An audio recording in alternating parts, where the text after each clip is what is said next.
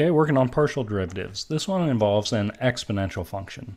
So as we get going on this, let's first take the partial derivative with respect to x. You may notice that we have a function within a function, right? That exponent's not a nice simple plain old x, it's something more complicated. So what we're going to have to use on this is we're going to use the chain rule. So first we take the derivative of e to a power, would be e to that same power. But then we want to multiply this by the derivative of the inner function. And this is the partial derivative with respect to x. So we treat that x as though it's our only variable, and if it doesn't have an x, it's a constant. So the x, its derivative is going to be 1. And then the derivative of 6y, well, 6y, we're treating that as a constant in this case, so its derivative would be 0. So we could say plus 0 at the end, or we could just leave it like this. And in fact, to clean up our answer a little bit, I'm going to go ahead and get rid of multiplying by 1 doesn't change anything.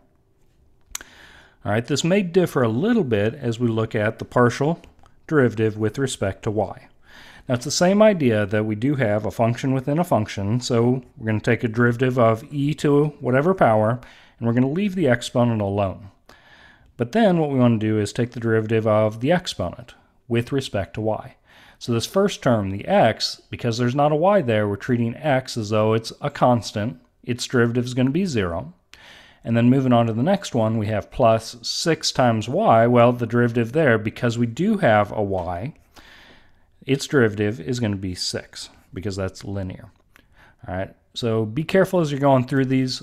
Take your time and focus on exactly which one we're treating as the variable when you're doing partial derivatives. Good luck.